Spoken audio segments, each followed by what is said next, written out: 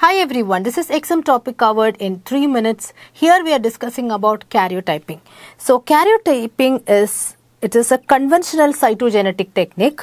Then what is the stain that we use? It is a GMSA staining, and the bands that we can get in the chromosome is dark and light bands. It is always, remember, they are reproducible dark and light bands. So this is the image of a conventional karyotyping where you can see dark and white bands. Then a question that was asked in one of the exams, which is the banding technique used for a dicentric chromosome. So which are the different stains and different techniques that we can use under this karyotyping? So the banding technique number one is the conventional GMSA staining, where we are getting the reproducible dark and light bands.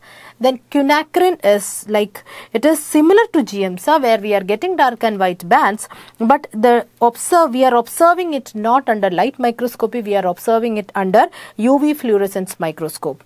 Then another is reverse banding. Reverse banding means we denature the chromosome, and whatever is dark in the conventional or GMSA stain will be white here, and white in the GMSA stain will be dark here. So that is called as reverse banding. Next is centromeric banding, where specifically the heterochromatin regions are stained. So in a case of dicentric chromosome, we will be using C banding. So G banding, Q banding, R banding and C banding.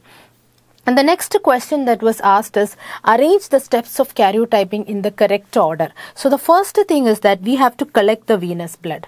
Then what we have to do is we have to culture. So for that we are adding phytohemagglutinin and we are culturing the cells, because for karyotyping a growing cell is required.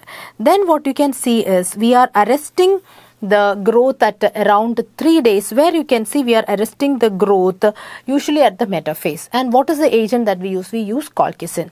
Then what we do is we are using GMSA stain and we are looking it under microscope. So these are the technique, or these are the steps of karyotyping. So these are the important points that you have to learn under the topic of discussion, karyotyping. Okay, so stay blessed, stay happy and follow for more. Bye bye.